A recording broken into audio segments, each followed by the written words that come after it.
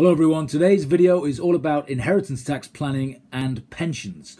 So for years, if you died, your pension pot was subject to rather restrictive rates of inheritance tax, often well in excess of the 40% main rate of inheritance tax. But since the so-called pensions freedom came in 2015, which amongst other things included a choice in how you come to take your pension. You're no longer restricted to just having to swap your pension pot for an annuity, but you can now have what's called income drawdown, flexible drawdown. So different ways that you can access your private pension when you get to the age to do so, which is currently 55. But one of the benefits, less heralded by the press, was the inheritance tax breaks that came in at that time. So now these onerous inheritance tax charges don't apply to pension pots when someone dies having a significant amount of cash or assets in the pension pot. So what happens? The rules are, if you die before the age of 75, the pension pot that you have accumulated will be passed inheritance tax free to the beneficiaries, whoever you nominate that to be. Could be kids or grandkids. So they receive your pension pot tax free.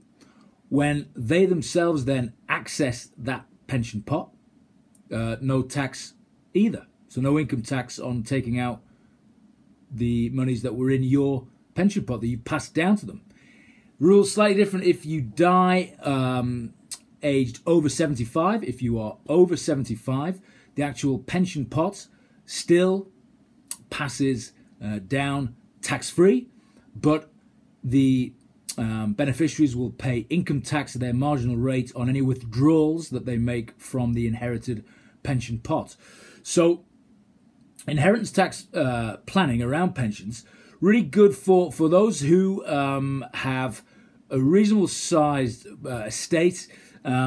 Possibly, you don't necessarily need to draw on their their private pension. So let's say we're talking about a matriarch or a patriarch of a family business. They get to the age where they could access the pension pot, but they choose not to. Instead, they maintain their other income levels, such as dividends or salaries from the family business, and the pension pot all along is accumulating.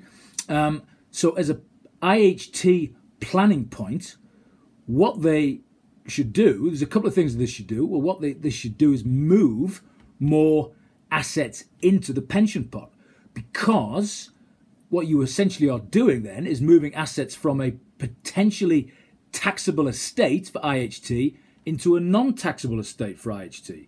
So if they can afford to do so, move assets and investments from your taxable estate to your non-taxable estate. So put it into pensions. So if you put it into pensions, assuming you've got enough capacity to do so, remember, of course, the so-called lifetime allowance, where if you accumulate more than just over £1 million, you get clobbered for tax on that. So it's all about getting the balance right. But if you essentially have a reasonable chunk in terms of capacity that you can put in, contribute into your pension pot, knowing full well that you're never going to access it and you're going to pass it on tax-free to the kids or the grandkids.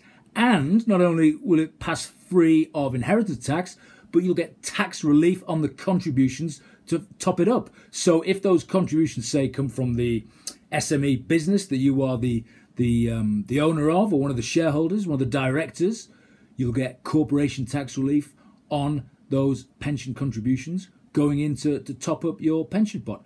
Again, subject to the annual allowance, so you need to look out for that. I've done a separate video on the annual allowance, but playing by the constraints that are available, annual allowance and lifetime allowance, you could significantly get more money into the pension, which will then be transferred down to the beneficiaries when you pass away.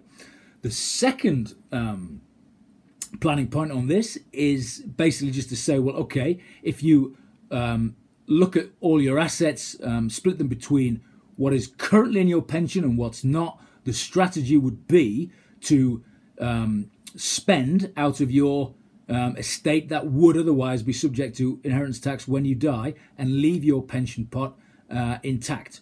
So unlike the first one, we were saying keep adding to it, we're just saying on this one, just don't erode it. So it is what it is. You're not making any further contributions. The pot will continue to grow, hopefully, based on the stock market performance or the bonds or whatever you've got it invested in. But then just use your day-to-day expenditure out of your taxable estate. So do have a think about pensions as a tax planning vehicle for inheritance tax. Inherently, we think about pensions as from a tax relief point of view for the contributions up front.